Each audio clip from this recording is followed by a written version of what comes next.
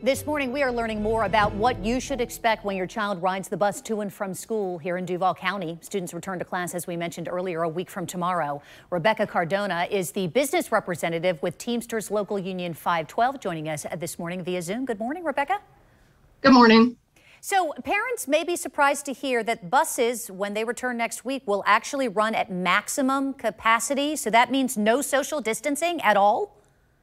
You're absolutely right, Jen. In the kickoff meetings that is conducted each year prior to school starting, the coordinators with the transportation department made the employees aware that capacity for the high school and middle school age students would go back to full capacity, and the elementary students would increase to 49. And just to make the public aware, these buses are a small enclosed space. These children will be seated elbow to elbow.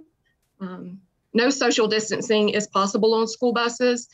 And with the measures that have now been dropped, with making masks optional, those precautions make it much more apparent that this virus could be spread amongst the students on the bus.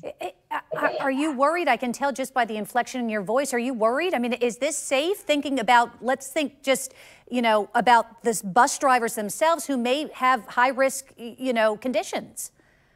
Absolutely. I can tell you, Jen, last year we negotiated safety precautions that were put in place prior to the school year starting. And based off of those precautionary measures that we negotiated, we were made aware of very few cases, positive cases. But now with some of those mitigating measures being removed, the mask, the increased capacity, along with the record positive cases that we're seeing across our state, a stronger variant of COVID now with the Delta variant, this could be the perfect storm for a super spreader aboard the buses of Duval County. Also, given the fact that we are seeing breakthrough cases as well, in which people who are vaccinated are still getting the sick, not as sick. They're not ending up in the hospital, many of them, but still there is that concern for those bus drivers who have made the decision to get vaccinated. They still may not be protected if kids who are younger than 12 and are unable to be vaccinated get on the bus. They're not wearing a mask. Absolutely. And I can tell you that being in this industry and working alongside some of these employees for 24 plus years, I can tell you that over the summer months, I have been made personally aware of numerous resignations over the summer months leading up to the start of this school year. Yeah. So are you worried? I know when we talked about this at the beginning of the last school year, given the concern certainly about bus drivers and their health, are you worried about another shortage and not having enough bus drivers? Absolutely. And the biggest challenge is the unknown of where this virus is going, the potential of the load capacity with the driver shortage. Last year, these drivers were doubling and tripling routes, and there was a huge driver shortage last year. That driver shortage is, I'm sure, only going to increase based off of now these other mitigating measures being dropped.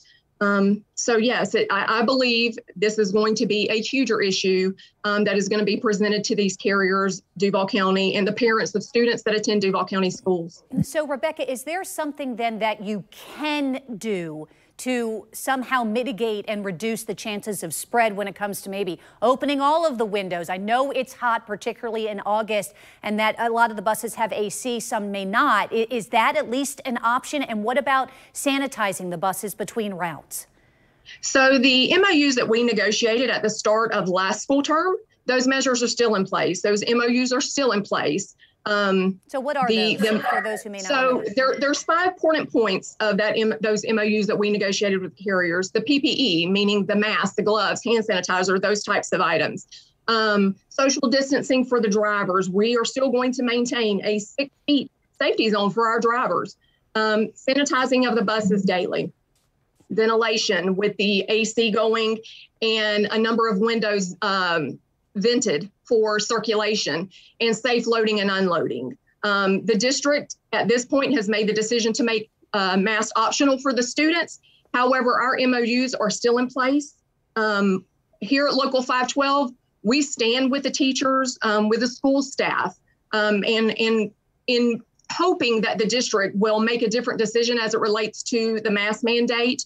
But we will always put the health and safety of our members first. Our local and state leaders need to put the health and safety of not only our children, but the bus drivers and monitors, our teachers, our school supporting staff first, and stop making their lives a political pawn. And Rebecca, of course, more conversation about this as we get closer and closer to the beginning of the school year. I know that you have indicated also that masks will be available for students if they do not have one and would like to wear one on the bus. We will continue to follow this conversation throughout the next several weeks. Rebecca, thanks for your time this morning. Thank you so much, Jen.